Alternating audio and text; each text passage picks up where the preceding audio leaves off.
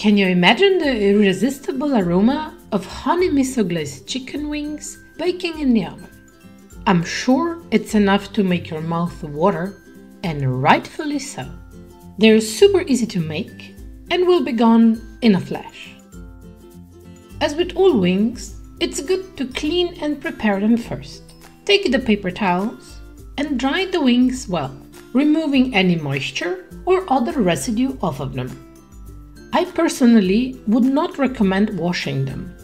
When you add water through washing and rinsing, you give those bacteria on the chicken a way to travel around your kitchen. Thus, only drying them off is more than enough. Now, let's separate the wings into a drumette and a wingette, as we've done in my other video about my chicken wings. You can check it out up in the corner or down below in the description. Place your wing flat down on the board and cut the skin membrane with your knife tip. Make a small incision until you can feel the joint. Put your knife to the side and take the wing into your hands and pop out the joint. Once you see that the joint popped out, place the wing back onto the board, take your knife and slice it along the joint. Now you have a lovely drumette and a wingette. If there are any extra bits left on the wing's tips, you can cut those away as well if you wish, or just leave them as they are. After we've done with the preparation of the wings, it's time to whip up the marinade we'll be using for the wings. In a bowl, let's combine 3 garlic cloves that we will crush, half a teaspoon of grated or liquid ginger, 3 teaspoons of miso paste, 3 tablespoons of mirin, 2 tablespoons of soy sauce, 1 tablespoon of sesame oil, 3 tablespoons of honey, and 1/4 teaspoon of white pepper. Mix everything well until we get a smooth sauce. Put your chicken wings into a Ziploc bag. Pour the prepared marinade over the chicken and close the bag. Now, massage the wings with the marinade well so it coats every little nook and cranny of the wings. Place the bag into the fridge for at least 2 hours. Better yet, overnight.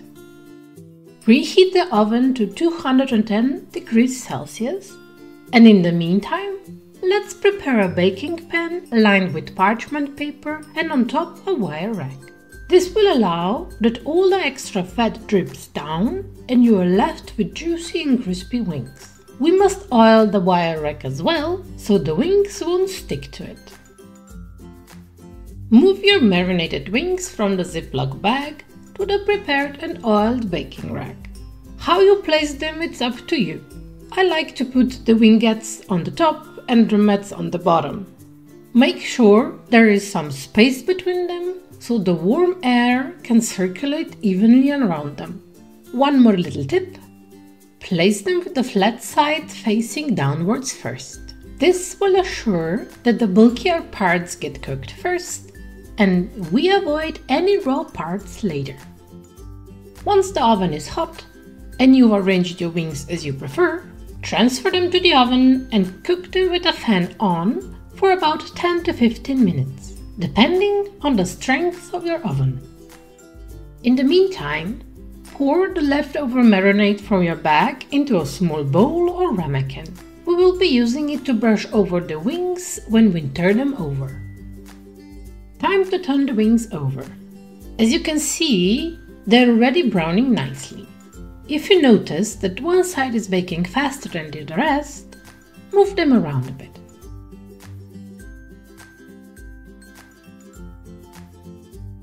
Take your marinade and brush it all over the wings. It will make them even tastier and juicier. Place them back into the oven for additional 5 to 7 minutes. Once golden brown and delicious, take them out of the oven and transfer them to a serving plate. And there you have it! The wings are fresh out of the oven and so irresistible you can just pick them out right away. But be careful, do not burn your fingers. You can dip them in any sauce that you like. I prefer the plain or with pure sour cream. The outside is crispy and the inside is moist and soft, just the way they're meant to be. I do hope you have enjoyed today's video, and let me know down in the comments below how your wings turned out.